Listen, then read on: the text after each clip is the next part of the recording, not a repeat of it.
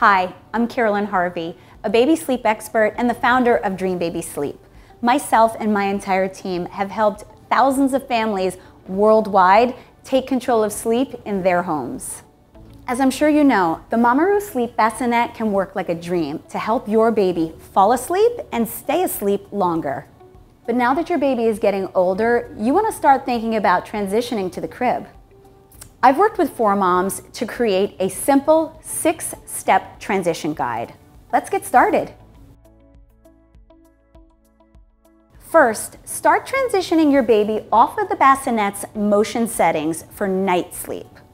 Thanks to rising levels of melatonin in the evening, your baby's drive for sleep at bedtime is greater than it is during the day for naps. Start with bedtime and then move on to naps. If your baby prefers a higher speed, gradually reduce it when the motion is on. Lower the speed until it's at its lowest setting or until your baby can fall asleep with it completely off.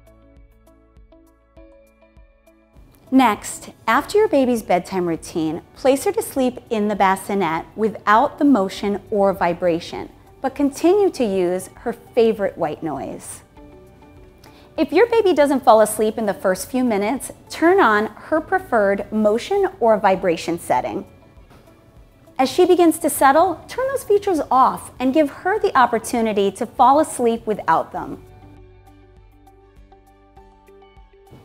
If your little one wakes up at night, try other soothing techniques without turning on the bassinet's motion.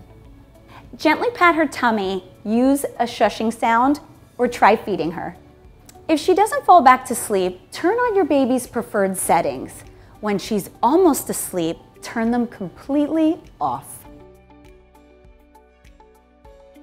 Once your baby has adjusted to sleeping in the bassinet without motion or vibration for a few nights, repeat the process for daytime naps. Lastly, at bedtime, place your baby to sleep in her crib.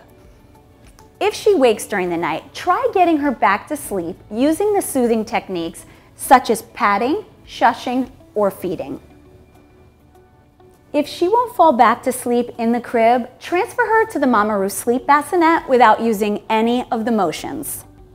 Once she's sleeping well at night, repeat the process for naps until all of her sleep occurs in the crib.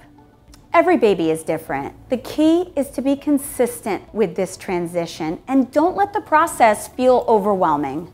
You've got this. Your baby will be sleeping soundly in her crib in no time.